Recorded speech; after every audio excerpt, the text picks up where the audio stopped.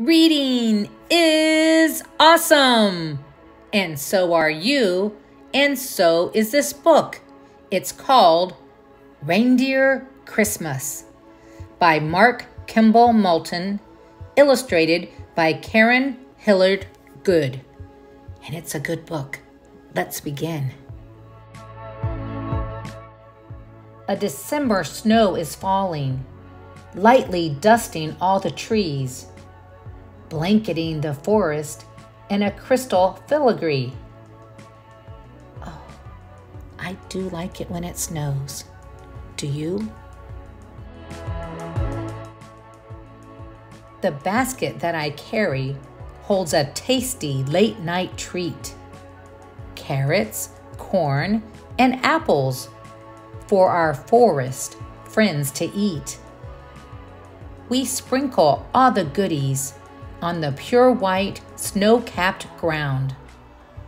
Then watch the thankful animals begin to gather round. Deer and birds and bunnies come, and lots of playful mice.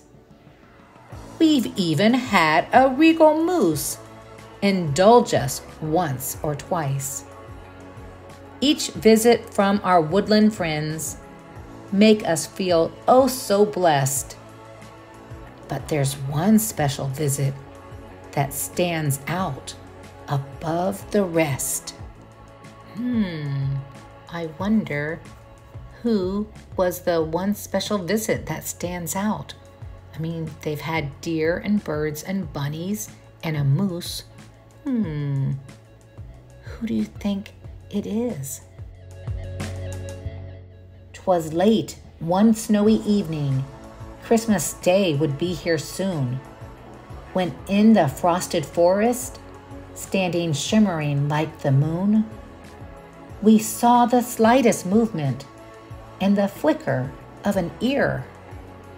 And suddenly we knew that what was glowing was a deer.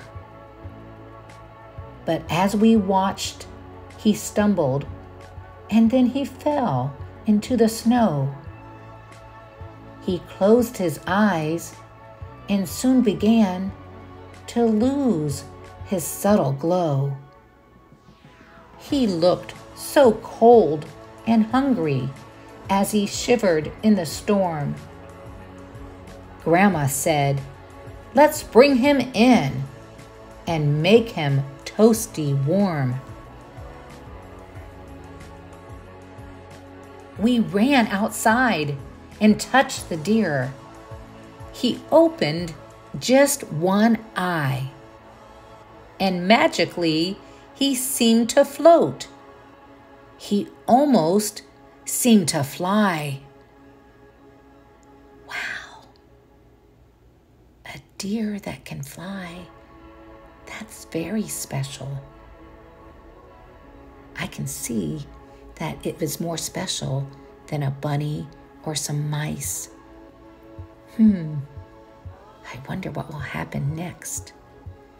They better get that shivering deer inside, though. We wrapped our arms around him, and we gently helped him in and brought him to the fire, where he floated down again. He settled on a blanket. Then Gram urged us, let him be. With food and warmth and rest, he'll be good as new, you'll see. She placed a bowl beside him, filled with apples, grain, and more. He ate a bit, then closed his eyes, and soon began to snore.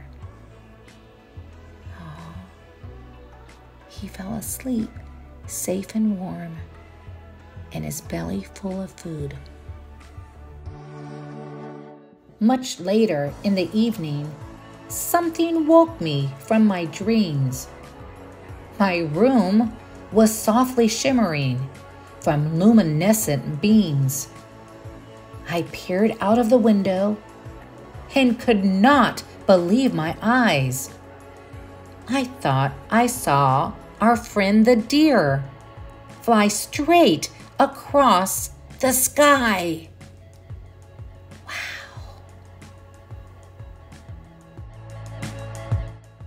I tiptoed to the fireplace to see if he was there.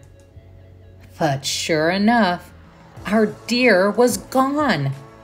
He wasn't anywhere. Oh my.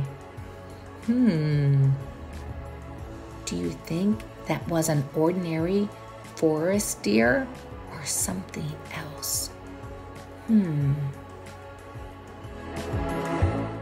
The next day, it was Christmas Eve, and we had much to do. We found the perfect tree, and then we wrapped our presents too.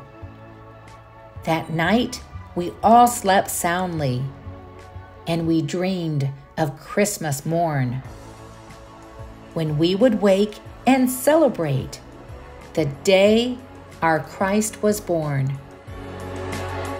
The sunrise had us leaping from our beds excitedly and bounding barefoot down the stairs shouting in glee. Grandma served us breakfast, then she smiled in pure delight as we enjoyed each gift that Santa left us that night. And when we thought the gifts were done, Graham reached beneath the tree and handed a small wooden box and Christmas card to me. Wonder what's in the box and who the Christmas card is from. Dear friends, for many years I've watched you with a smile upon your face, caring for our forest friends with tenderness and grace. The other day, as we were placing stars among the trees, which help us find our way on dark and snowy Christmas Eves, a blizzard fell upon us, and Donner lost his way. We searched for hours to no avail. All we could do was pray. Without our dear old Donner's help, my sleigh would never fly. We wouldn't make our yearly trip, no matter how we try. But thanks to you, he made it home in time to pull my sleigh. And now we are on schedule. You helped save Christmas Day.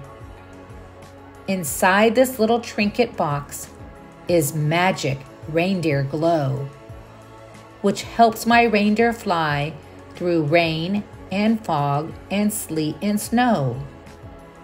Hold this box and make a wish, then close your sleepy eyes, and you will see your wish come true before the next sunrise. Santa Claus. The box and the letter were from Santa. Our forest friends still visit us each and every night, and we still watch them by the warm, soft glow of candlelight. The wooden box that Santa left was placed into my care. I've treasured it for all these years, as magic is so rare. I've wanted the most perfect wish that there could ever be, and finally, this special wish has just occurred to me. So now I'll close my eyes and hope my heartfelt wish comes true. I wish you peace and happiness and love the whole year through. What a great wish and an awesome book. You know what else is awesome?